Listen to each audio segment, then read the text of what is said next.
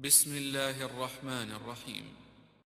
شهر رمضان الذي أنزل فيه القرآن هدى للناس وبينات من الهدى والفرقان.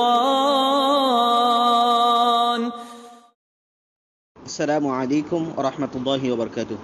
إن الحمد لله والصلاة والسلام على رسول الله وعلى آله وأصحابه ومن تبعهم بإحسان إلى يوم الدين أما بعد. প্রিয় দিনী ভাই, আপনি জানতে চেয়েছেন যে আমরা সাধারণত রুকুতে সুবহান রাব্বিয়াল আযীম এটা পড়ে থাকি।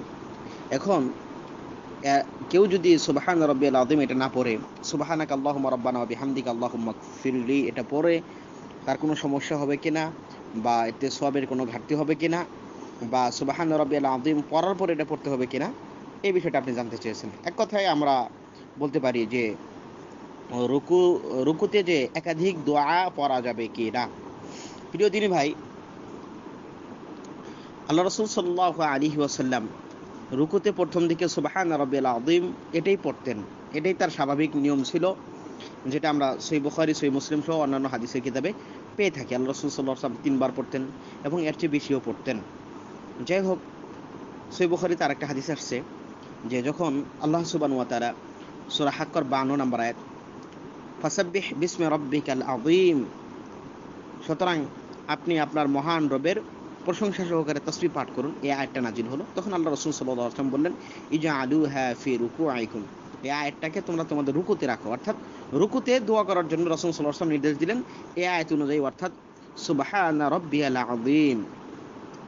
এরপর রাসূলুল্লাহ সাল্লাল্লাহু আলাইহি ওয়াসাল্লামের শেষ জীবনের আমল বর্ণনা করতে যে আম্মা জানা আয়েশা রাদিয়াল্লাহু তাআলা বলেন যে আল্লাহ রাসূল সাল্লাল্লাহু আলাইহি ওয়াসাল্লামের কাছে যখন সূরাতুন নাসর নাজিল হলো, যেখানে আল্লাহ সুবহানাহু ওয়া তাআলা বলছেন ফাসাব্বিহ বিহামদি রাব্বিকা ওয়াস্তাগফির, সুতরাং আপনি আপনার রবের প্রশংসা সহকারে তাসবিহ পাঠ করুন এবং ক্ষমা প্রার্থনা করুন। এরপর থেকে আল্লাহ রাসূল সাল্লাল্লাহু আলাইহি ওয়াসাল্লাম রুকুতে যে দোয়াটা পড়তেন সেটা হচ্ছে সুবহানাকা আল্লাহুম্মা রাব্বানা ওয়া বিহামদিকা আল্লাহুম্মা গফিরলি, অর্থাৎ হে আমাদের প্রভু, তুমি পবিত্র, তোমার প্রশংসা করি, তুমি আমায় ক্ষমা করো। অর্থাৎ আল্লাহ রাসূল সাল্লাল্লাহু আলাইহি ওয়াসাল্লাম আল্লাহ সুবহানাহু ওয়া তাআলা প্রশংসা সহকারে তাসবিহ পাঠ করলেন এবং সাথে সাথে ক্ষমা প্রার্থনাও করলেন। এটা অর্থাৎ এই দোয়াটা আল্লাহ রাসূল সাল্লাল্লাহু আলাইহি ওয়াসাল্লাম শেষ জীবনে করতেন।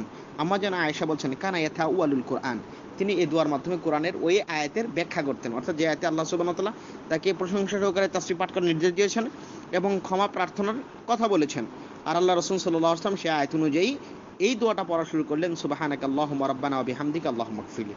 সুতরাং কোনো ব্যক্তি যদি সরাসরি সুবহানাকা আল্লাহুম্মা রাব্বানা ওয়া বিহামদিকা আল্লাহুম্মা গফিরলি এই দোয়া পড়ে কোনো সমস্যা নেই, কারণ রাসূলুল্লাহ সাল্লাল্লাহু আলাইহি ওয়াসাল্লামের এই হাদিস যেটা আম্মা জানা আয়েশা বলেছেন, এখান থেকে কিন্তু বোঝা যাচ্ছে না যে আল্লাহ রাসূল সুবহান রাব্বিয়াল আযীম আগে পড়তেন তারপর এটা পড়তেন, এটা বোঝা যাচ্ছে না, বরং আল্লাহ নবী সাল্লাল্লাহু আলাইহি ওয়াসাল্লাম এটা শেষ জীবনের আমল ছিল।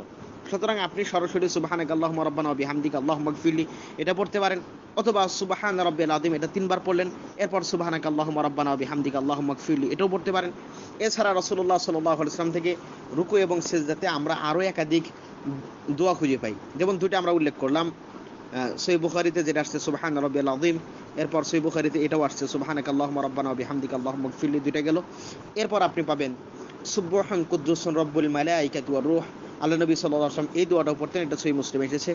এছাড়া আল্লাহুম্মা লাকা রাকাতু ওয়া বিকা আমানতু ওয়া লাকা আসলামতু খাশা'a লাকা সামঈ ওয়া বাসারি ওয়া মুখি ওয়া ইযামি ওয়া আসাবি, আল্লাহ রাসূল সাল্লাল্লাহু আলাইহি ওয়াসাল্লাম এই দোয়াটাও পড়তেন, এই দোয়াটা এসেছে সহিহ মুসলিমে।